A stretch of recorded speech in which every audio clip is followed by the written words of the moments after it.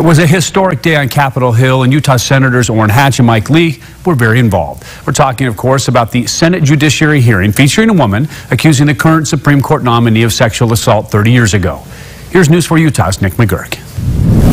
The whole truth and nothing. I felt that I couldn't not do it. Dr. Christine Blasey Ford testifying that as a teenager, a drunken Brett Kavanaugh pinned her to the bed, attempted removing her clothes, and covered her mouth as she tried to scream. This is what terrified me the most and has had the most lasting impact on my life. It was hard for me to breathe, and I thought that Brett was accidentally going to kill me. An outside prosecutor pressed Ford on details of her accusations, but for Kavanaugh... This has destroyed my family and my good name. For Kavanaugh, it was senators who did the questioning.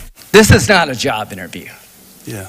This is hell. Utah Senators Orrin Hatch and Mike Lee, they are both on the Senate Judiciary Committee, and they occupied the spotlight this afternoon during parts of Kavanaugh's testimony, with Kavanaugh fiercely defending himself and denying all claims of sexual assault. Serious allegations have been raised. If Judge Kavanaugh committed sexual assault, he should not serve on the Supreme Court. I think we'd all agree with that.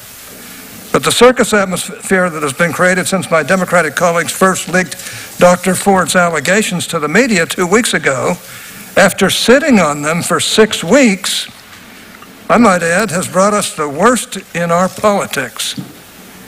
It certainly has brought us no closer to the truth. Anonymous letters with no name and no return address are now being treated as national news.